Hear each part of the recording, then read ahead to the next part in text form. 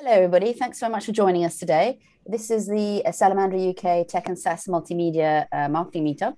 And just to give you a little bit of background of what that's all about, we bring together a network of marketing and industry professionals within the tech and SaaS world.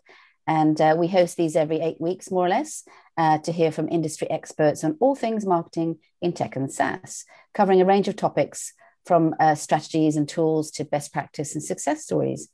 Each event includes presentations from a number of speakers, followed by a panel discussion and Q&A session. So do feel free to put in your questions in the Q&A. And at the end, Abby's going to help us to answer those questions, and she'll unmute you if you'd like to actually personally ask the questions or have that chat. So this is our 5th Tech and SaaS multimedia marketing event, and we've got around 240 members.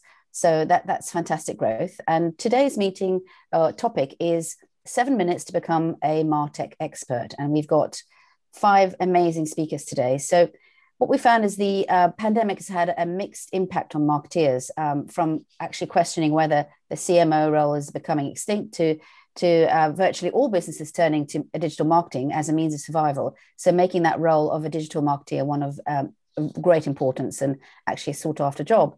But on the flip side, marketeers will be expected to deliver on revenue and customer acquisition, with many marketeers anticipating continued budget cuts, unfortunately. And it's within this frame that marketing technology, or Martech as it's called, is seen to be a key component for recovery, with over 60% of leaders planning to increase spend on technology in 2021, according to Gartner. So at Salamandra, we're very lucky because we work remotely, and being visual problem solvers, we actually started to ramp up our digital marketing efforts before the pandemic hit. So we were quite lucky in that perspective. And we also fall into the cohort of companies that are planning to increase spend in tech this year. So we're really excited to hear what our lovely speakers are having to say today and what we can pick up in 7 minutes from each speaker. So without further ado, I'll introduce you to our first speaker, who's Julia Burton Brown, Commercial Director EMEA at Inskin Media. So Julia joined Inskin in 2016 as International Sales Director, becoming Commercial Director across EMEA in mid-2020. Along with running the sales teams in Germany and the UK, she's overseen the launch of offices in the Netherlands and Canada. And Julia's innate leadership skills are driven by her ability to harness individual strengths, helping people flourish in their roles. So as well as expanding into new territories and launching new e-commerce formats, Julia has overseen 2 hugely important partnerships for Inskin with Right Thing Media and Kavai. So Julia's talk will discuss Lumen's research data that shows that high-impact, non-standard formats can generate 15 times more attention than standard display units. So take it away, Julia. Thanks very much, Christine. Right, let me share my screen here. Excellent. Okay. So 7 minutes, let's go. Right, attention is a hot topic this year. So I'm going to tell you why and what we're doing about it. So first of all, who we are. So Inskin specializes in multi-screen, high-impact brand digital advertising. So essentially, we generate attention for advertisers across all verticals. So we design, build, and distribute high-impact digital advertising formats for brands, and we're a market leader in building quality creative. So why attention is a hot topic? If an ad isn't seen, it can't have an impact. It really is as simple as that. And there's clear evidence that ad campaigns with higher attention drive strong outcomes such as ROI, sales, conversions, awareness, brand favorability, and perception. And this has also been cited in recent reports like Dentsu's study into unlocking the new currency of attention and the Attention Council's meta-analysis of over 50 research projects proving the impact attention has on brand outcomes. And the current industry metrics just aren't good enough. So viewability only tells you if your ad has had the opportunity to be seen, but not if it has been seen. So it only tells you half the story, if that. So this looks like a complicated slide, but the data here is pulled from TVision, Lumen, and Ubiquity. So the chart shows the seconds of attention per impression for various media formats, and then it plots the cost per impression. And the white circle is where Lumen say that we sit. So there are known factors that drive attention. So time in view and screen real estate are the 2 key drivers, which is why we generate as much attention as we do, because we run on premium publishers where consumers spend a lot of time reading the content. And as you've seen, we've got a big canvas to get creative on. And it's an important point to make here that not all media is the same and not every route to attention is equal. So what we're doing about it, we've partnered with Lumen Research. So they're the leading attention measurement provider in the UK to provide third-party, objective third-party attention metrics on every campaign. And we're the first format provider to do so. So what we report on attention per 1,000 impressions, average visual engagement time per impression, percentage of impressions looked at, and total attention for the whole campaign. So we're the first to do this, but we really don't want to be the only ones. This should become the norm for how digital campaigns are measured. It's so much richer and more valuable than just measuring clicks. So as we all get better at this, and I mean, not just Inskin, but the industry as a whole, marketers will be able to measure attention across their entire digital campaign and then optimize towards it. So I'm not suggesting that there's no place for standard display, but I am suggesting that high impact digital should be on every plan. And it will be even better if everyone measures it in the same way. So you've got a single currency to measure attention. And we've seen it before when brand safety and viewability were the hot topics. So now we all need to pull together on attention because it's the direction of travel for the industry and it's absolutely the right one. So how it works, data from Lumen's eye tracking panels is turned into a predictive model of attention.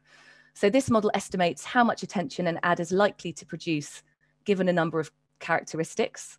So these are the characteristics. So these are the things that Lumen take into account. So size, screen real estate, ad positioning, and what other ads are on the page. So ad clutter. There's lots of research to show that if there's tons of ads on the page, none of it's going to get any attention, and it's also a terrible user experience for the consumer.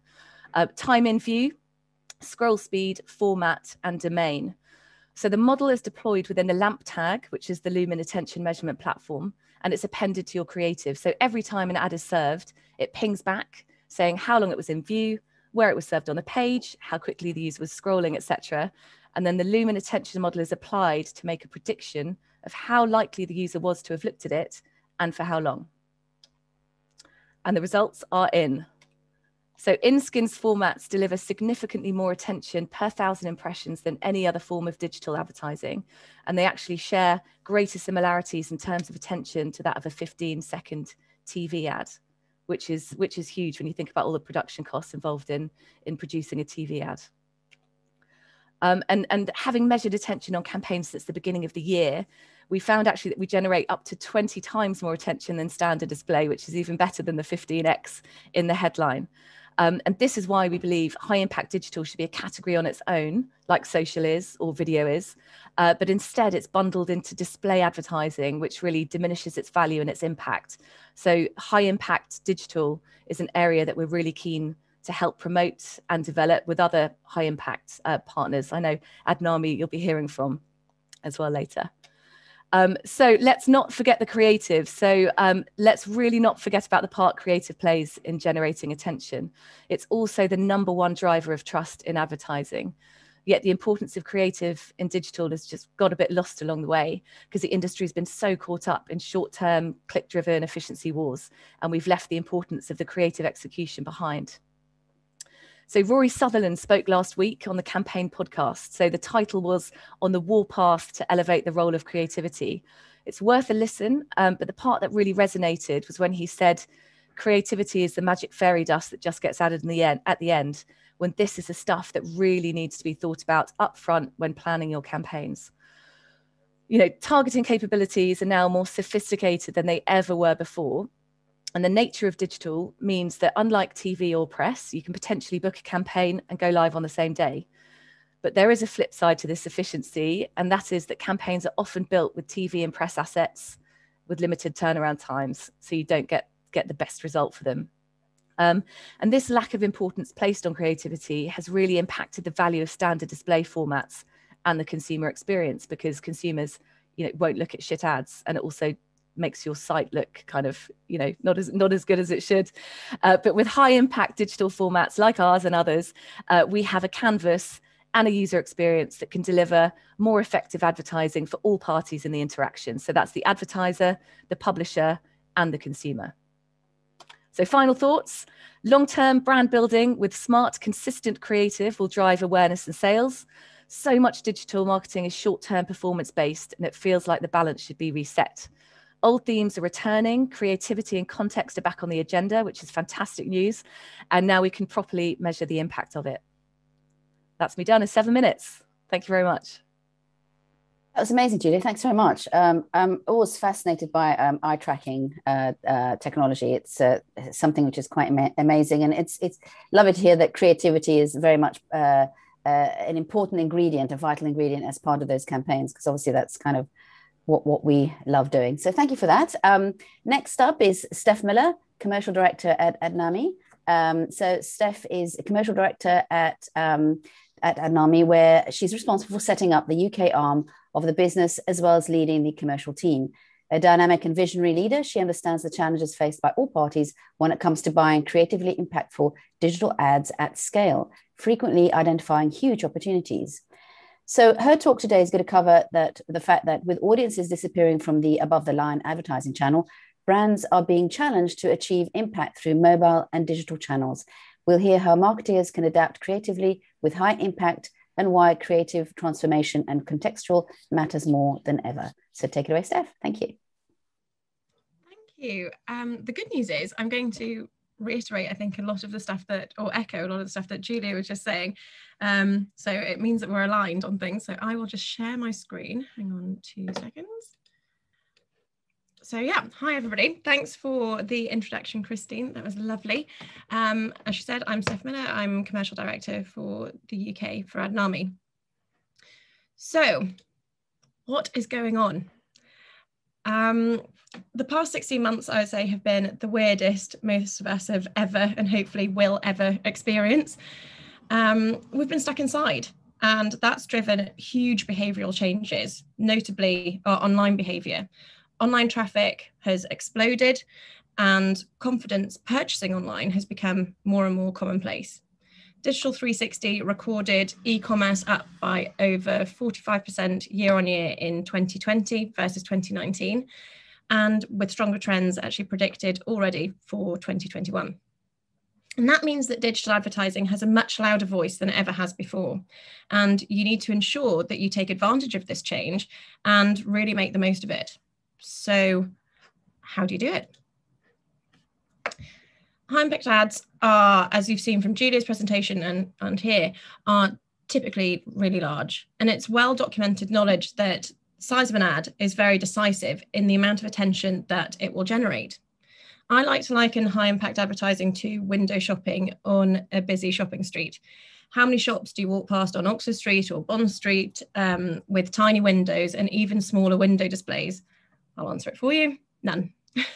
So why then would you choose to have a busy Oxford Street forum and use anything other than the biggest, brightest window to display your brand? At Adnami, we believe that a great creative deserves a great canvas, which will lead to better impressions and more brand recall. But you also have to decide what success looks like in your campaign. With this plethora of metrics at your fingertips in digital advertising, the industry, it's caused the industry to become very complicated and noisy. CPA, CPC, CPV, viewability, clicks, impressions, conversions, you know, it just goes on. And when you start to compare them against each other, it gets even more complicated, because sometimes it looks like your campaign's been very successful using certain metrics, and then you look at it again with others and it can be a flop. So I think it's essential to decide from the very start of your campaign what success looks like to you at each stage of the funnel, and then tailor your campaign and your measuring tools and your messaging to monitor that accordingly. Make sure that your creatives and your messaging are set up to deliver that particular goal that you're trying to achieve. In a recent white paper from Dentsu, they said effective media planning is more important than ever to drive cut through. We believe that current metrics and measures of success in media do not go far enough. And Julia mentioned it with attention. I agree, like we can't go further. We're not going far enough at the moment to measure campaigns. And at Adnami, we believe that the time's right to change the way that we measure success. Attention isn't a standard industry metric at the moment. It's viewability, which we do welcome and agree is a good metric, but also remember that with viewability, you're comparing 1 second of a small format versus 1 second of a very large format. And which one would you prefer? Looking at viewability in isolation, I don't think will give you a strong enough indication to determine the value of two different types of ads. I think personally, we've reached a time where the current measures that we have become antiquated, and they've almost been a stopgap ahead of real effectiveness. So it's time to monitor and focus on attention. In the same Dentsu study that I just mentioned, and as you can see from the graph on screen, they found the longer an ad is viewed, the more likely it is to be remembered. So with your campaigns, why not focus on increasing dwell time, attention, and ultimately your brand recall? So what drives attention? And looking at data released by Lumen recently, there are 4 key drivers of attention. Size, larger formats and video formats are disproportionately likely to be seen. Time, the longer an ad is in view, the more likely it is to be seen. Context, an MPU on the Times will get 14 times more attention than one served on eBay. And creative. Your media strategy can be absolutely perfect, but without a strong creative, it's unlikely to make a big impact.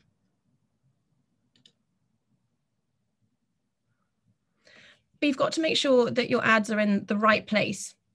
Typically, digital display, as Julia also touched on, have sat at the bottom of the funnel with low budgets to drive the cheap clicks to the site at the end of a campaign. And with high impact formats, you're able to start exposing your brand to digital consumers from the very top of the funnel, all the way through the process, as long as you've got a clear focus on messaging changing throughout your campaign. Our recommendation would be focusing on brand recall, awareness, core values at the start of the funnel, your key metrics being dwell time and attention, moving through to more interactive, specific product messaging at the end of the funnel, and looking at your clicks and conversions at that stage. So, to summarize, today, context and creativity, I think, are the new data. Data has been in the driving seat for the last decade and a half, and the next era needs to be about creativity. There's got to be an attitude shift in metrics and what we're all looking for in campaigns. And I think that's got to change relatively quickly. I also think more branding budgets are going into digital, and therefore a lot of changes in the way advertisers are going to produce the creative, moving away from clicks and thinking instead in terms of value, content, and real experience with the ad itself. And I think these richer ad experiences can only drive better long-term results. In terms of creative impact, I'd say buy the biggest formats that you can and buy programmatically, because it gives you flexibility and control. Use video and experiment with formats and interactivity to really increase your brand recall and make your brand raw, just like this line. And that's it. Thank you. Love it. Thanks very much, Steph. And thanks very much for the analogy of the high impact digital, like shop windows. It's made me want to go and do some retail therapy, but not quite so easy these days. But that's brilliant. Thank you. So next up, we've got Dan Jones, commercial director at Kavai. Dan is following his 15 years of experience in the digital industry and extensive knowledge of brand and performance digital media. He's led programmatic platforms at Adform and headed up the programmatic team at Venatus Media. In his role at Kavai, he is tasked with working with media agencies and developing all partner opportunities together with UK publishers and rich media specialists. So today he's going to discuss how conversational marketing can engage consumers, the importance of a creative user experience, and why savvy marketers should always be thinking outside the box. Take it away. Thank you very much. Lovely introductions, and also very cool previous two speakers. I'm going to probably reference and make a nod to the previous two speakers as well as throughout. So as we said, I want to talk from a different point of view, and the point of view that Kavai has adopted from a creative point of view first, which is in line with the previous speakers. And I wanted to start with a point of reference from a chap from one of the previous companies at Inskin, in actual fact, with whom we are integrated.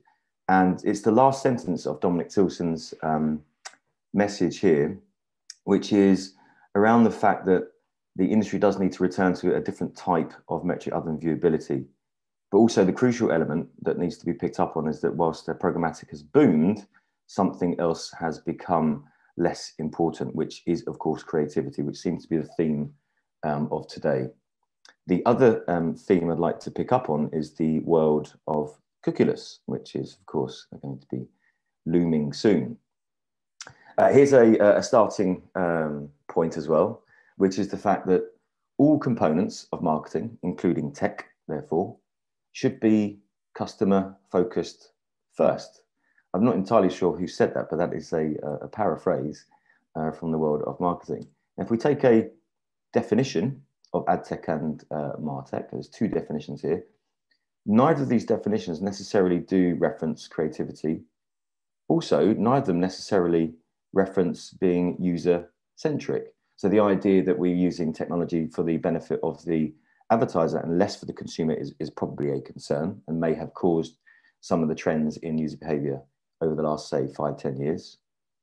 And also the fact that there's two different definitions there, but both allude to efficiencies rather than effectiveness. And both the two previous speakers there talked about creative effectiveness and effectiveness in campaigns. So it's quite a stark place to start.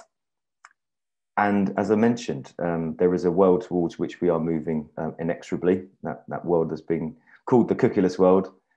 So we probably should be considering that in all of our campaign planning right now, ahead of the time when that little cookie becomes fully deprecated, irrespective of what is going to replace it.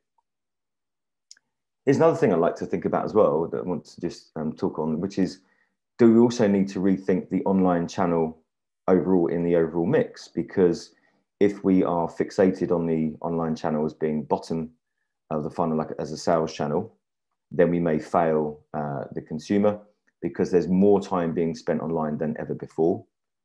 And as the other two speakers alluded, the point of online now is to really gain attention. It's not just the bottom of the funnel stuff that we've been kind of used to over the last 10, 15 years. And this is quite interesting. I read there was this last year that there was a mobile phone lane. Now, this is alarming because what this might mean is that users are not necessarily aware of the ads that they might see in the outdoor world as much as they used to. And of course, we've had a pandemic. That's going to change user behavior. Many more people are now focused online than ever before. I'm not suggesting here that we bombard people with ads on their mobile phones as they walk down the lanes, but what it suggests is they might miss out on the omni-channel advertising that outdoor presents in terms of the upper funnel attention piece because they're so focused on their phones. So we need to be thinking about what these user trends mean for the online channel. And a question we at Kavai really like to ask is, do we really believe that engagement advertising, which tends to take place in the mid-funnel, do we really believe that those advertising options could be better? And of course, it's a leading question. But here's two citations, one from Kavai's CEO, Steph, who has long been saying that creativity is and should always be at the heart of advertising. Could not agree more. And our CTO, Mikko Katila, he very presciently, I think this was in 2012, predicted that the cookie will soon fade away. So starting a company like Kavai in conversational technology based on creativity is quite a prescient thing to do. It's based on really solid rationales. What we've seen as well is that over the course of time, users have been dismissing ads. So it might be a little bit better, for example, by asking them a question instead of just telling them something, that brands can all of a sudden become a little bit more relevant. If you ask them a question, you become relevant to their ears, as it were. And this is echoed by a chap called Mark Ritson. I'm sure most people who are here on the call will know of Mark's quite sort of, he doesn't pull any punches, but he's been saying for quite a while, look, he's agreeing. Why don't we just ask to consume what they want and need instead of just telling them? This all feeds into the mid-funnel piece. So if we take those pieces of rationale, the big why, as it were, Simon Sinek might say, we can then think about technology in Martech and AdTech in a slightly different way And one solution, it's not the only solution, but one really good solution that fits all of those pieces of rationale is decision tree-based marketing technology. And what that enables is brands to ask consumer questions and provide answers, relevant ones, for them to click on. So they don't have to write anything, they just click on answers and engage in a online conversation, as it were. So what's missing from this image? Not soap. It's actually a plug. So the plug is here, which is conversational advertising can answer all of those questions that have been raised within the industry itself. How can we engage users? How can we be relevant? How can we add creativity to the mix to make sure that that stays at the heart of advertising campaigns and campaign planning? So on the right-hand side there's a really cool ad that was out for Dyson last year, where we write the dialogue, we write the questions and the answers with which user interacts, and it gives users a personalized micro journey, if you will. It's a nice bit of marketing fluff for a Wednesday morning. But the idea is that you get a really positive engagement, and it's all about dwell time. And the really cool thing is that it's contextually driven mainly, without the need for cookie targeting, nor do we need to drop any cookies, because we can gain insight at the back end without any need for cookie dimensions within ADNP. So in essence, this is decision tree-based technology that solves the problem of engagement through creativity by asking the consumer relevant questions. Now then, all the good stuff takes place in the upper mid-funnel. The awareness piece and the action piece at the top and the bottom has long been thought of as the real simple eyeballs impression and the click-based activity. But there's much more that needs to be done in the mid-funnel, and as marketing budgets will be squeezed but maybe need to be deployed more intelligently, it means that we can push up the funnel a little bit into the mid, where all the really cool stuff like discovery and education takes place, which is where you can really influence the consumer a lot more than you can in other areas. What's cool about conversational ads is that you can get up to 40 seconds dwell time, which is really, really important. That's a lot of times in order to influence the consumer whilst researching online. The extra really good thing is that because users are actually clicking on quite small buttons, we see it's genuine user engagement. There's no accidental clicks here, and clicks need to be thought of as an old metric by now, we would argue. And adding to the mix, whilst users are learning and discovering things about the brand, what happens after the event? We have seen through various brand lift studies that perception has improved and consideration has increased quite dramatically. So they really do fit into the overall marketing mix. And when conversational is integrated or part of, for example, the upper funnel with awareness, especially with our integration with Inskin, for example, it can start to create an efficiency in media planning and buying, where marketing spend may be a little bit squeezed in the next few months and years. The really, really cool thing is that whilst there's no cookie data being collected, what we see within Flow Analytics within the Kavai Cloud platform is where users have indeed been clicking. So we can prove the engagement where users have been clicking on each node.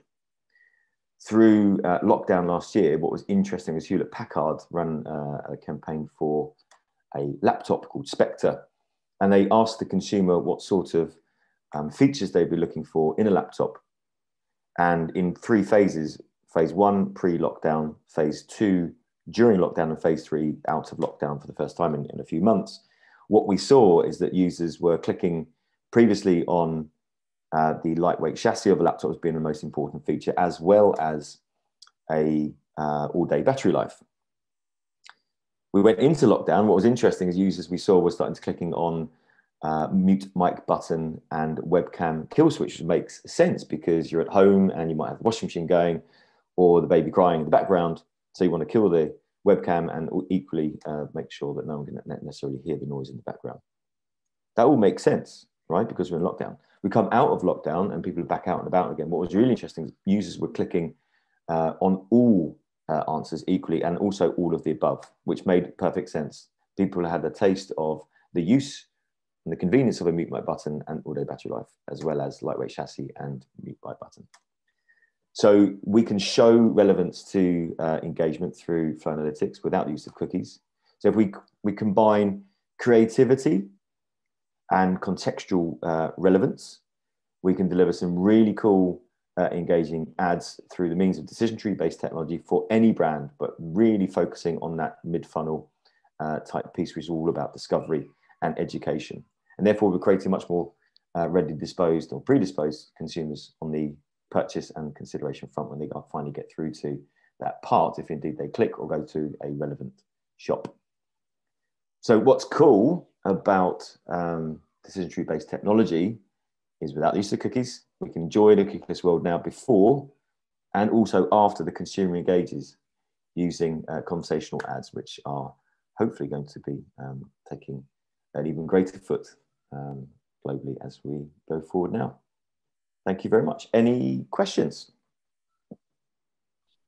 Oh, we'll get to some questions at the end, Dan. That was amazing. That was really interesting. And I love the term clickable conversations. Not only is it nice to say, but it makes total sense. I love where it's all going, actually. It's, as I say, much more of a conversation and getting genuine sort of reactions rather than, potential wrong clicks, etc. Really, really cool. We'll keep the questions to the end. Abby will be helping us identify those questions that we can then ask individual or, for the group. So next up, we've got Tom Jennen, Chief Revenue Officer at Brand Metrics. So with 20 years experience in ad technology and media, Tom is a non-executive board director and consults to both startups and established tech companies, including Brand Metrics and Adnami. And as an experienced business leader and ad technology guru, Tom was behind the launch of AdMeld in Europe before it was sold to the internet giant Google, which is pretty impressive. And today, Tom will discuss how marketers can use brand lift data to develop insight and lead campaigns. So take it away, Tom. Thank you. Thanks very much. That was very nice intro. So basically today we're going to talk about campaign brand lift and effectiveness in particular. I think what we've heard a lot so far are some other kinds of metrics. In this case, we'll talk about brand lift. And part of the reason is that we're going to see quite a lot of growth in the advertising market. I think last April, certainly this time last year, no one knew what was going to happen. What we know now is that digital is back, and it's back with a vengeance. Digital advertising, according to Group M, is going to grow 24%. And we're seeing right now an impact, not just about regular kind of what we've seen, those very, very bottom of the funnel click-oriented campaigns. We're seeing brand measurement activity increasing dramatically. And the reason for that is that brand strategy is of paramount importance to marketers. They are paying very close attention to their brand, as they would. And what's really important to them is that when they set a brand strategy, that they are establishing the metrics that they need to know that it's working so that they can invest in it. And the biggest problem is that most of the time, those campaigns are not getting measured. And so what's really critical is to understand all of those different metrics that we've been hearing about today. A lot of those metrics are attention metrics. They are awareness metrics in terms of did people see the campaign? But what we're not seeing is a lot of measurement on brand lift. And that's because a lot of times the systems that have been out there so far have been quite expensive to run. If you want to run a survey, you're going to have to engage with somebody. There's going to cost $10,000, $15,000 in order to simply just get any kind of brand lift measurement. And so we tend to run 1 or 2 or 3 a quarter. And that means that the vast majority of campaigns are simply not getting measured. Unfortunately, what that means is that a lot of the investment that brand marketers are putting into their campaigns tend to go to the big platforms, because the big platforms are going to give them brand lift measurement for a very small threshold of investment, say 10,000 on YouTube, for example. And that's a big problem for everyone else, because if it's not getting measured, it's really, really hard to invest in it. So a typical interaction with a major publisher is going to be the agency or the brand saying, I really like your brand. I'd like to run a campaign. Will it work? And the brand will require some level of understanding that this campaign is actually working for them and is worth the investment. They'll want to try it out first before they put a lot of money behind it.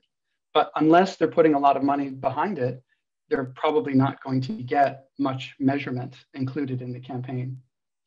So in the end, if they know that they're going to be investing a certain amount of money for their budget, but only a certain amount of it is going to get measured, they're going to put more of that money where it's going to get measured. So in the end, they need to make sure that they're going to be able to get all of the campaign measured so that they can justify that investment back to their boss or to their client. So what we've seen so far in digital is that actually there's a lot, the big F word in digital is fraud. And it's that what we see in terms of cheap impressions, not necessarily actually a good value. That data targeting, because the cookies are going away, data targeting across domains is broken. And what we're seeing is that more and more it's going to continue to be fractured. There's going to be a mixture of first-party data, of new kind of joined up cookies, and there's going to be cohorts and flocks and others that are trying to put together more and more targeting approaches. But that ultimately the clicks themselves, which everybody is still spending a lot of time being concerned with, did we drive a click? Did we drive some sort of action? Those clicks are not corresponding to the brand marketer's business objectives. They actually ultimately want to see movements in sales, but they also want to see how the entire campaign is working. They're looking for the entire funnel, a full funnel measurement. And, you know, in order to fill that gap that we saw, that big measurement gap in the campaigns that are not getting measured, some people are actually kind of trying to build their own systems. They've got some polling systems. They're trying a lot of different things. They'll try panels, which are really expensive, but ultimately are based on forced exposure and don't really work. So marking your own homework ultimately isn't really cutting it. And so brands and agencies are looking for third-party verification.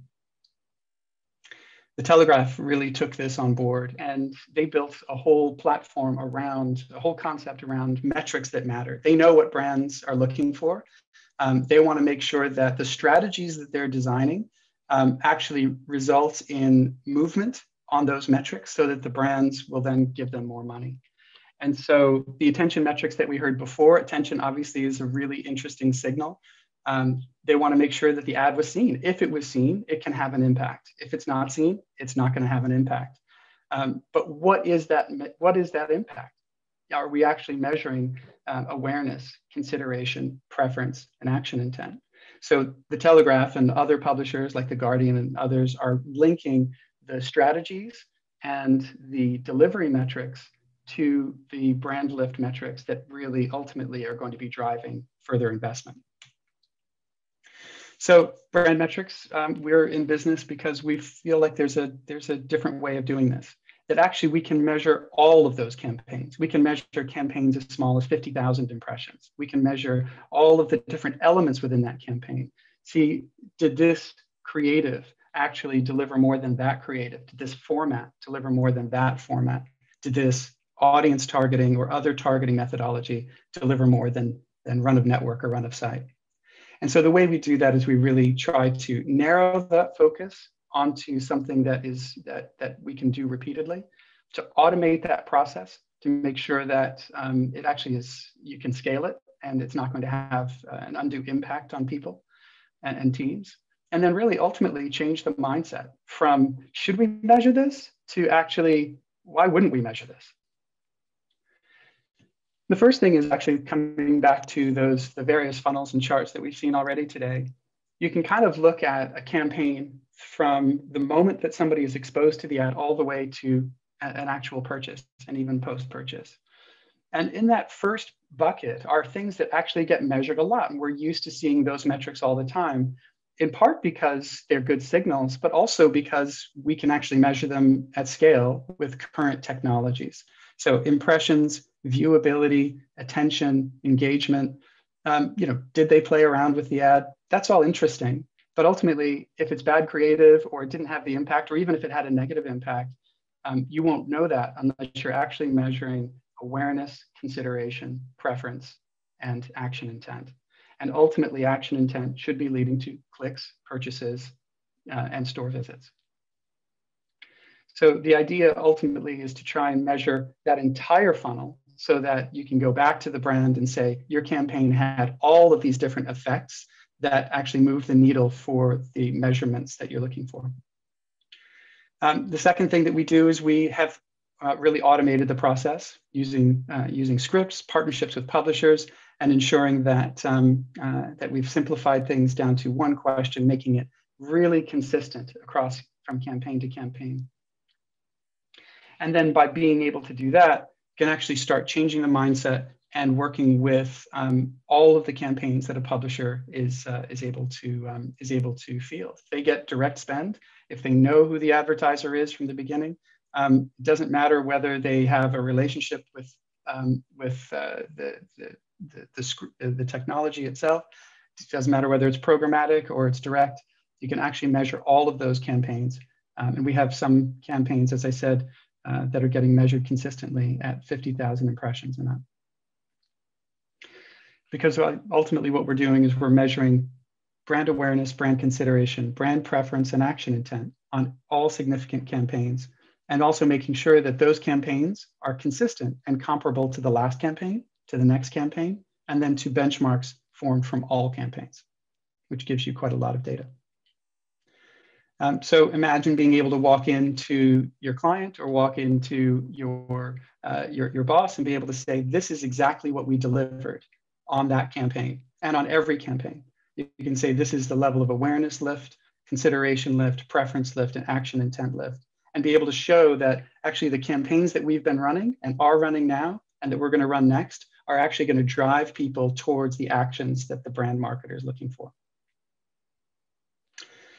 And so that's what it's doing. And then we're working with media companies and agencies now globally, 16 different countries. And hopefully that's something that continues to be appealing so that ultimately we can drive more of that spend away from the platforms and onto the open web and quality publishers. In the end, we want to improve campaign effectiveness. We want to be able to prove it with data. We want to make sure that we're increasing investment in those full funnel strategies confidently, and then shift some spend from those platforms to publishers and diversify the audience for greater effectiveness. And that's brand metrics.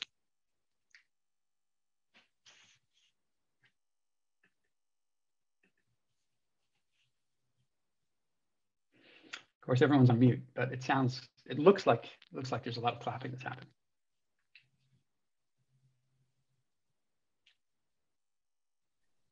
Oh, there we go. Can you hear me now? Sorry, it wasn't allowed me to unmute. Thanks, Tom. That was amazing. Metrics are so important, and it's so true that they say you can't manage what you can't measure. So metrics are obviously very important so that we can manage all those things going forward. So that's fantastic. Thank you very much. And next up, we've got Charlie Ash, Creative and Client Success at TMWI. So he's head of client data and strategy, and Charlie manages creative and client success for the award-winning marketing agency TMWI. He works with their clients to use data and creativity to transform how brands can connect with audiences. Charlie is an expert in programmatic, and he is a regular speaker and author on the subject within the industry.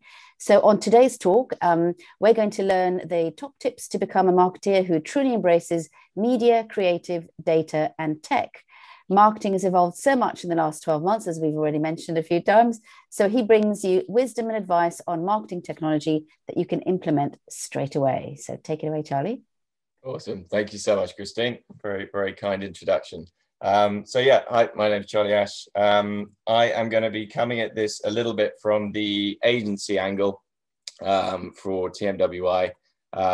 In terms of what it is that we're trying to do when we look at installing Martech on behalf of brands. If we go back to 2013, when Martin Sorrell made the quote that I think sort of summarized where we were within the industry in terms of the increasing adoption of both technology and also data, as he talked about the rise of math men over mad men. We really can take this all the way back to the 19th century when John Wanamaker made his also very famous quote of saying, half the money I spend on advertising is wasted. The trouble is I don't know which half. My challenge, I think, is that as much as we have gone a long way down the journey, we certainly haven't solved that challenge yet. And really a lot of the technology that we look at is still trying to achieve the same goal that we were originally sort of setting out to do back in the 19th century. So TMWI, as an agency, we work across multiple different areas of sort of service, of product and technology for our clients. So we're from audience segmentation, analytics and insight, different channels and format, brand safety, optimization. We also run some of our own technology as well. And we work with a lot of different clients that work on both a national and a global level, and also have different challenges and strategies as well. So some of these are e-commerce brands, some of them are brick and mortar brands. And with that, as we start to implement technology, comes its own challenges of the individual brands needing to make what is a single piece of technology work across different strategies.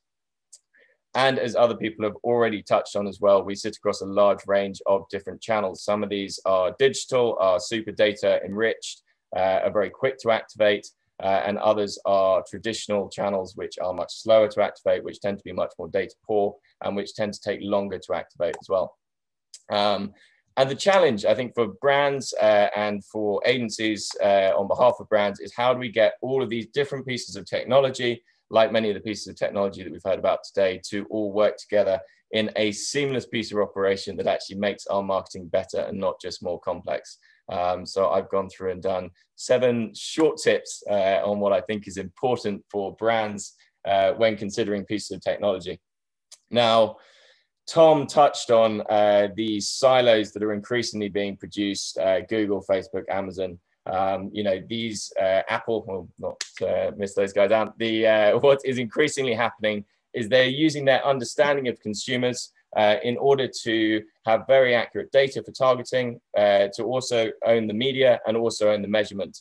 And there's a danger there from an advertising point of view that we don't necessarily get insight into what's happening within these silos.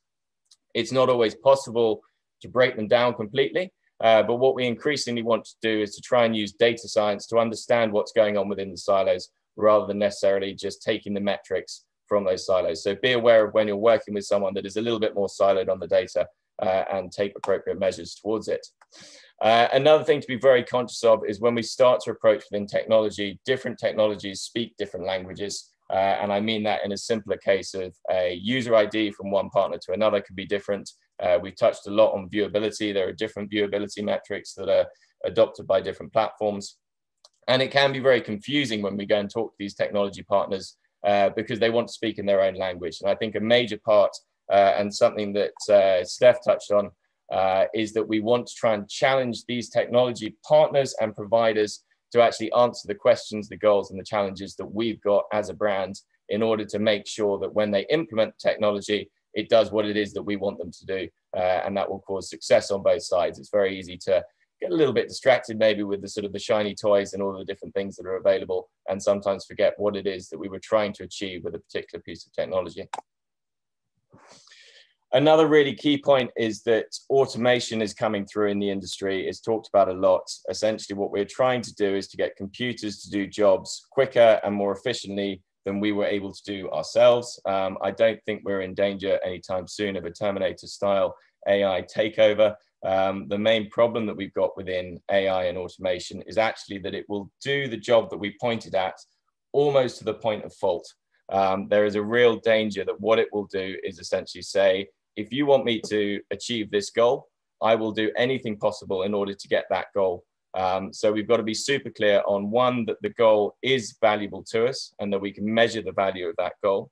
And secondly, we've got to also make sure that we are measuring and keeping that platform to account to continue to do what it is that we want to do. So automation is amazing, but approach it with a little bit of caution and make sure that what you are pointing it towards is true success for you.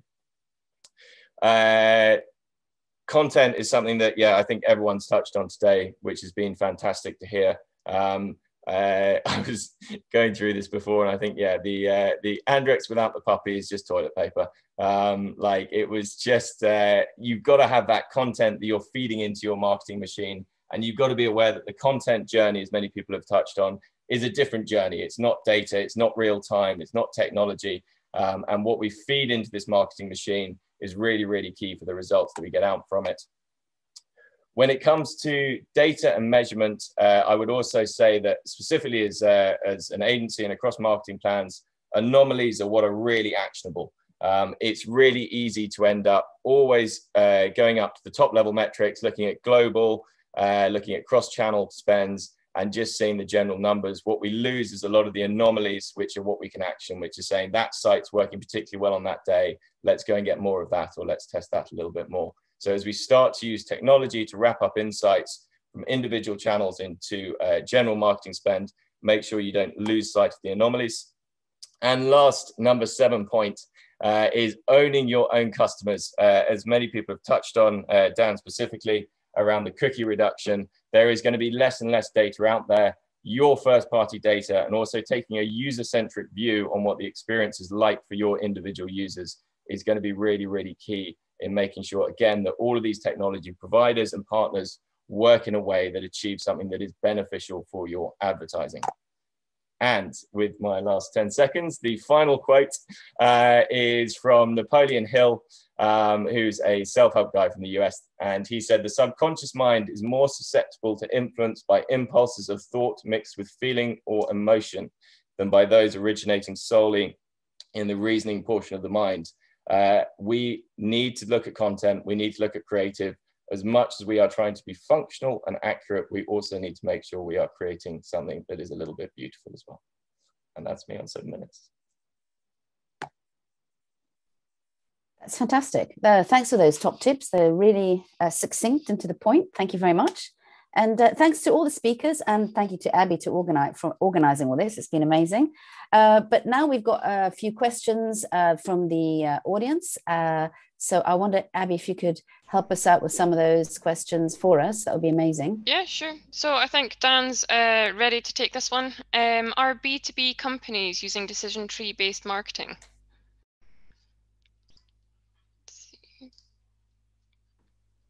You have to unmute everybody, I think. I think I've got it now. Thank you. Thank you for the question, Abby. And yes, indeed, very good question from Danny. We are working with several companies in the B2B world currently, mainly in the financial and the energy space. So whilst they are very cool for consumer-based marketing, because they are very controlled and can provide really quite in-depth information within the decision tree itself, that it is very, very applicable to B2B. And the two companies that are using us right now, for example, are using it to great success. So yes, it is applicable to B2B as well. Good question. Does that answer it? Great. Brilliant. So we've got Casey asking, what are some big trends that you're anticipating in the second half of 2021? Is this too conversational? Could be to everybody, I suppose. I'll leave this open to everyone. Who wants to go first? I'll jump in on this one, and I think probably Steph will be saying the same. But I think in kind of H2 of last year, we saw e-commerce formats coming to the fore, so that became a bit of a trend, and I can see that continuing even after kind of life opens up a little bit more. We're getting a lot more creative in how we do, e-commerce and shoppable formats. So I think that's a trend. And you've heard kind of a lot of us bang on about, creativity and context. So those and attention. So I think those are the three buzzwords that you'll be hearing, more about in the latter part of the year, because that's the way the industry's going, post cookie, and also actionable and measuring results. Okay. We're getting a lot more briefs as well on interactivity as well within a unit, and I think if you look at the size of the unit that you get with high impact formats, that lends itself very well to that kind of thing, and then also video. Indeed, I'd like to echo that. I think there's going to be quite a bit of a trend in merging of various formats and technologies, as we've already seen through various integrations that are going on. So maybe like conversational merging with skins, for example, from our point of view, and video merging with various other elements of the visual marketing mix. So I think that's going to be a a clear trend, the merging and integration of existing technologies to really grab the consumer. So, and Dan, Steph, you both mentioned video. In the video arena, do you see much animation? Because of course that's what is our arena. What percentage do you see as in live film footage and animation, or mixture of the two? If you have that to hand, it'd be quite interesting to know. Don't have any data to hand per se, but with the customers that we're talking to, there's a clear indication that various forms of video that are being actually crafted specifically for online. Not many brands go out there and shoot TVC and then go out and shoot something specifically for online. So I think where we've been talking about creativity being much more central, it'll be interesting to see how many brands actually go out there and produce and provide online specific pieces of video content that might be interacted with, I would say. That's what we're seeing. Okay. Cool. Yeah, I'd say that the creativity makes a lot of sense for people who have been used to being able to target audiences directly, use their own data in order to move the needle and see increases in performance. But actually, when you can't do that anymore, and looking ahead into the cookieless future, you won't be able to. Creativity and investing in how to make that much more powerful makes sense. Obviously, measurement will make sense as well, and also thinking ahead beyond the cookieless future is effectively an attributionless future. That user level data is going to be harder and harder and harder to access. That what Apple is doing is very, very similar to what we're going to end up seeing from a lot of different parties, simply because that's the trend. We can see that trend line continuing. So ultimately, we've all got to be aware that if the walls are going to get higher, that if you don't have a wall, people are going to start building them. And the ones that have walls and the ability to protect their data are going to be doing that. So being able to deal directly with the premium environments is going to be really important. And I think we'll see a lot of hiring, a lot of investment. We already see a lot of investment. There's a massive bubble right now in advertising technology and Martech. Because there is so much creativity and innovation happening on this side, dealing with the big fundamental structural changes. Amazing. Anybody else want to answer that question? I think I'm the only one left. There's, yeah, I think I like the sort of combination, I think, of what everyone said. I think the more interactive formats you get, and the more that advertisers see content as an opportunity to use each impression as a learning environment and a learning opportunity, you can then start to use the power of the targeting that you get through digital, the measurement that you get through digital, to actually start to power your content strategy. And I think brands that are embracing that and are using that to start to try and be a little bit more interactive and learn a little bit more about their consumers, especially while it's been changeable times and, and people have had a lot of stresses and a lot of different things going on. It allows you to be reactive and allows you to be probably a little bit less nervous about getting it wrong as well. And I think that for digital is a much nicer positioning as to where it should sit in the funnel and in the general marketing mix, rather than it trying to compete on a, sort of pure players just on the same metrics and performance. It's got data. It's such a rich environment to learn from. I think the advertisers that are using it for that are really sort of getting the most from it. Great. Cool. I think we've got some other questions that's coming. Yep. So we've got one for Tom from Danny here. Does your list of partners also include trade-focused media providers?